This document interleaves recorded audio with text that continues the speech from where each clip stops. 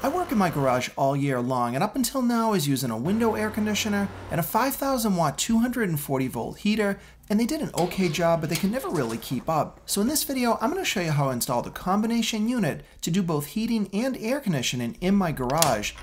The unit I'll be putting in is a Mr. Cool split ductless system that's 18,000 BTUs. I made a video early this summer where I put one of these in at my friend's house in his basement, but the difference was it was the two of us doing the job. This time I'm doing the entire thing alone, including the electrical. All split ductless systems have two major parts. You've got the unit that goes outside and the piece that you hang in your wall inside. Now I'm going to start with the outside work, beginning by hanging this wall bracket. I chose the wall bracket here because my ground really isn't level, and it also isn't a bad idea to get the unit off the ground. Mounting this bracket onto concrete is really easy. Just drill holes using a hammer drill, and then use the included bolts to fasten it to the wall. And at the moment those arms are still loose. Now you could go ahead and measure and then screw them to the wall as well, but I decided to go ahead and just set the outside condenser in place. Then make sure the arms were lined up, mark the holes, and then I'm going to drill them as well and secure them to the wall. The bracket also makes sure that you have about 6 inches of clearance behind the unit, which is what Mr. Cool recommends. Now I'm ready to mount the inside unit. Now you need to be about 25 feet away or less. Now in my case the condenser is just on the outside wall, so that won't be a problem. Now Mr. Cool makes this install really easy with this template, but somehow stupidly I threw this template away when I unboxed it because I was trying to get rid of the cardboard on trash day. Fortunately, the template was the only thing I threw out because the bracket itself is already on the back. You just need to unclip it, and now you can put it on the wall. Now I knew where I wanted to put it, and fortunately this bracket has a ton of different holes, so you can easily line it up with your studs. And once I got it in position, I put one screw in, then I leveled it out, and then put a few additional screws in and make sure everything was tight. Now the screws I'm using are actually called cabinet screws, and they work out really well because they've got that big fat head.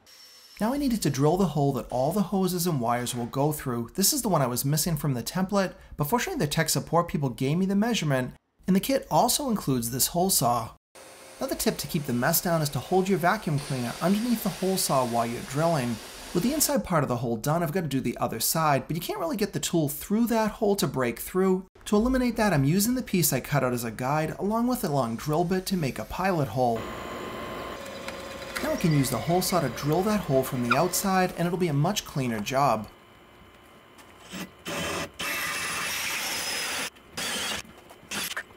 They give you this collar that you can put inside the hole, and it kind of makes a sort of tunnel. And once you've got it in position, you can go ahead on the outside and trim the excess off.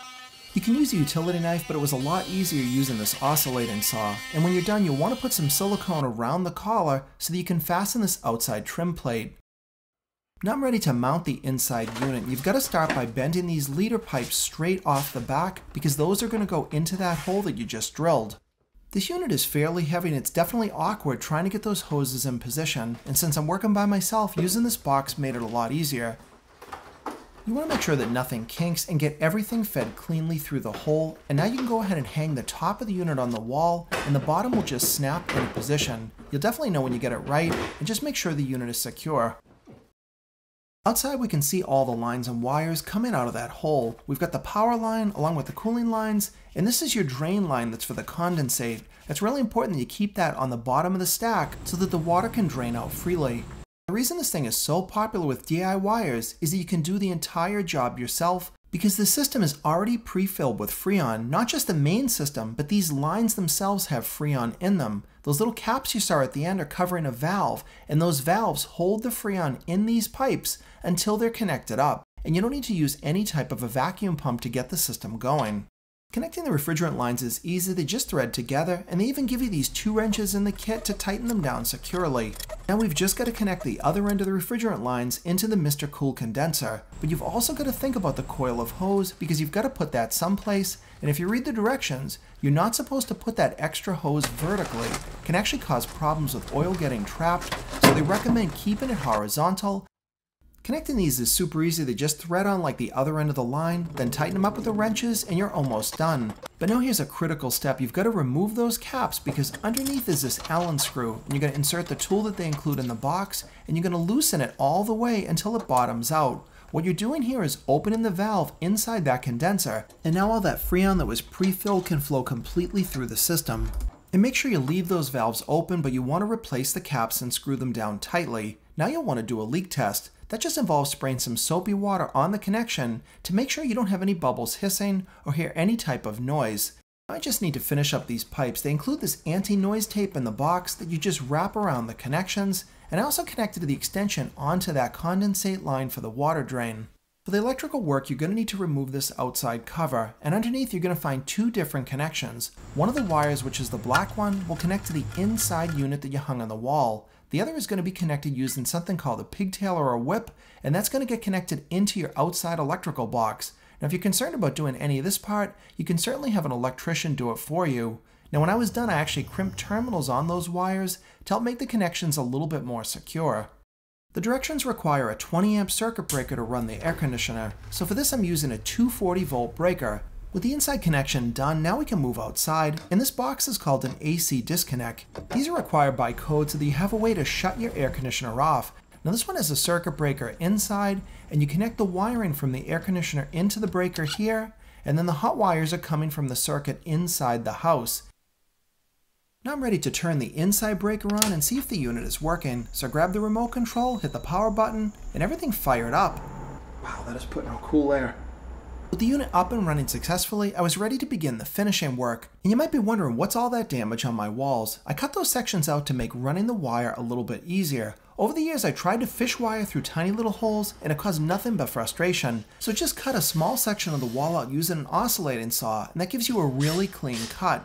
And then I fix the hole simply by putting that scrap of wood in place, screwing the top and bottom, and then I can just screw the original piece right back into the wall. Put on your spackling, and in just a couple of minutes you won't even be able to see the repairs. Now I'm going to be repainting this entire garage, so I'm not too worried about the finish, but you can see that it's almost impossible to even see where I made the patch. With the inside looking good, now I can finish the outside pipes to make them look a lot better. Now they give you that clay inside the box, but I found it's a lot easier to seal that hole using polyurethane foam. But you want to make sure you get the version that's for windows or doors that isn't going to expand a lot because you don't want to blow that hole up, you just want to fill up the gaps. You also want to bind all your wires and cables together. You don't want to make any kinks, but here I'm using these nylon ties to put that extra electrical cord around the pipes so that I can then put everything inside a channel. This is a trim kit they sell. It's not a lot of money, and it makes these wires look a lot better. It's kind of like a gutter, and then once you get everything lined up, you just put the upper pieces on. The one thing you want to pay attention to is though you need to take care of that condensate drain. So in my case, I took that elbow, drilled a small hole in the corner because that drain needs to come out and go to the ground. I also decided to put some of that polyurethane inside the joints themselves because we have a huge problem with mice here, and I don't want them getting inside those pipes and chewing anything up. Now things were starting to look a lot better, but I still had one thing left, and that was to take care of that coil of cooling hose that was on the ground. So I found an easy solution, which was just to use these HVAC nylon ties. This got those pipes off the ground and still kept them horizontal, which is what the directions say you should do. And at this point, the install was looking good and everything is complete. All I had to do was actually use the unit. Now, you might just like using the remote control, and that works out really well because it's also a thermostat. But the other nice thing about this system is you can run it completely with an app, and the app allows you to program a schedule. You can kind of do some diagnostics and change other settings. The air conditioning performance is absolutely awesome. We've already had a couple cold nights, so I also got to try out the heating, and that seemed to work equally well. Working alone, it took me an entire weekend to put this system in, but you need to keep in mind that I also did the electrical. So if you want to make this a little bit easier on yourself, you might want to consider paying an electrician because that was about half of the amount of time of the job.